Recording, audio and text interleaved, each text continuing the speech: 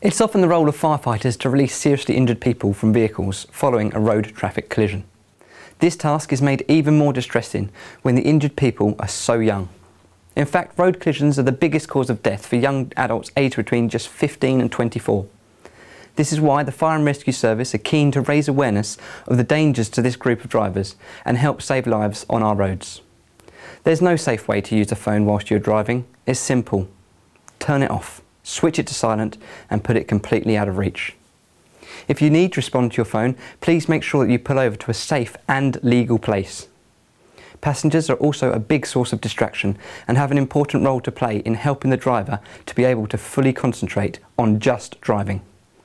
Eating, drinking and smoking whilst driving reduces your reaction times considerably. Technology, we've all got it, it's a wonderful thing. However, it is distracting whilst driving, and this includes sat-navs, changing CDs or MP3 players. Please always set these systems before you commence driving, and if you need to adjust them, you should pull over to that safe and legal place. You're up to 4 times more likely to crash if you use a mobile phone whilst driving. Driver reaction times are 50% slower whilst talking on the phone.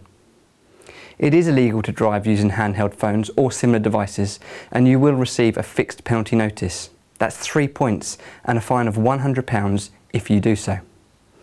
Your case could also go to court and you could be disqualified from driving and receive a maximum fine of £1,000.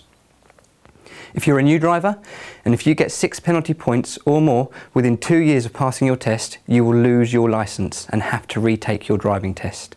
Distracting drivers significantly increases the risk of causing a devastating crash. We, the emergency services, want you to stay safe on our roads. Please enjoy your driving and please do it safely.